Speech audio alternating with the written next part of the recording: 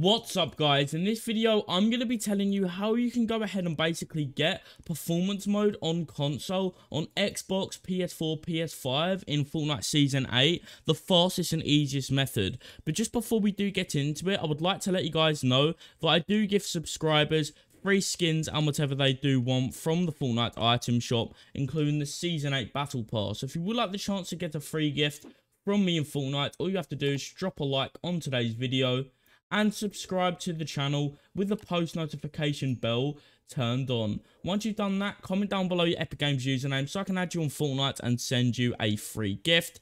And if you want to support me furthermore, be sure to use my code ItsBen-Fn in the Fortnite item shop, #ad, #epicpartner. But now guys, I'm basically going to be showing you guys how you can go ahead and get yourself performance mode, the easiest and fastest method on console right now in Season 8 of Fortnite.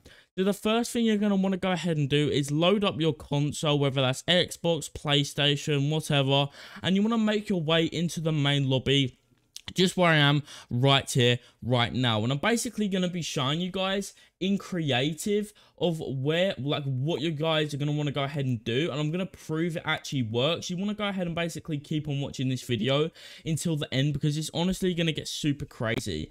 So basically right now I'm basically going to be showing you how to get performance mode super easily and super fast in Fortnite creative, and any game mode, but I'm just going to be showing you in creative so you guys can go ahead and get yourself the performance mode build and make your game run on console super smooth. So as you can see right here guys, I do actually have the performance mode builds on my console, which is honestly super crazy. I have it on my Xbox right here and it's honestly amazing. So guys, now I'm basically going to be going ahead and showing you guys the settings you need to do.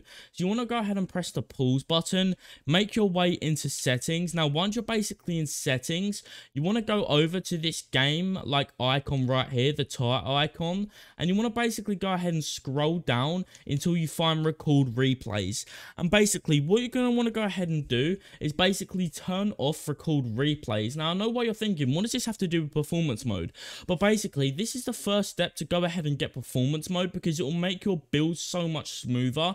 And if you don't believe me, you can try it out after this video, which is honestly super amazing. So turn them off, and then the next thing you want to basically go ahead and do is go into the audio tab right here, and you want to basically scroll down to sound. Now sound has a big impact on performance and how stuff runs on your console for the performance mode. So obviously you want your sound quality on low. You want your 3D headphones on, it doesn't matter about 3D headphones, that doesn't affect the performance mode on your console. And then you want the background audio off. You do not want this on, you need that off.